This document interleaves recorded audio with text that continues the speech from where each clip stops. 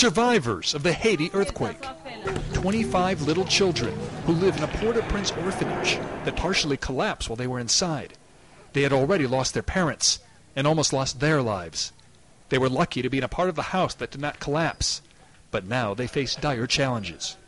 There are fears the rest of this orphanage could collapse because of the frequent aftershocks we're having. So the decision has been made to leave these children outside 24 hours a day.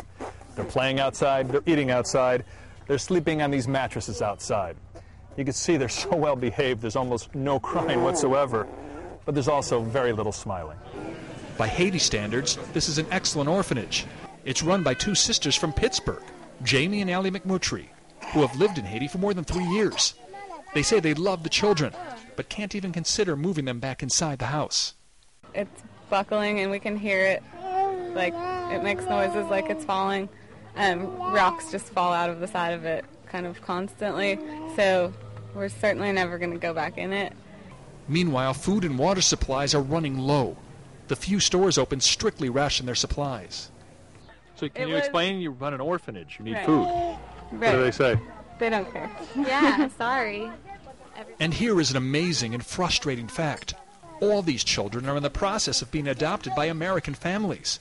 In good times, the process commonly takes 1.5 years or more because of Haitian and U.S. government bureaucracy. However, for these children now, They don't exist anymore. They don't. Why is that? Their paperwork was in government offices downtown, and their offices are crumbled. So that's what they need. All of those papers are what they need to be able to get a passport and a visa and go live And somewhere most else. of the people, even if the paperwork was there, we're hearing that most of the people who would do anything about it are under the rubble too. these Pennsylvania sisters have dedicated their professional lives to helping orphans, and now sadly realize this country has so many more as of this week. Gary Tuchman, CNN, Port-au-Prince, Haiti.